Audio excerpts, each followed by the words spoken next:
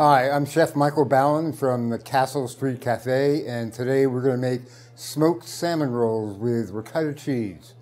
It's a really easy dish to make.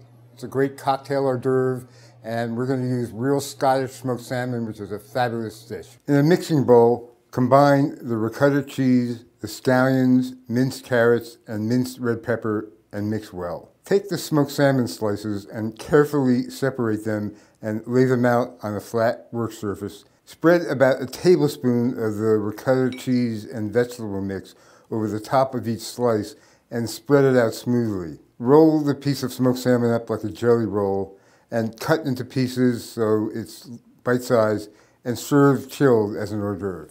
And if you're using low-fat ricotta cheese, this is a very healthy dish to make. There's practically no fat, and with the spinach inside, it's packed full of vitamins.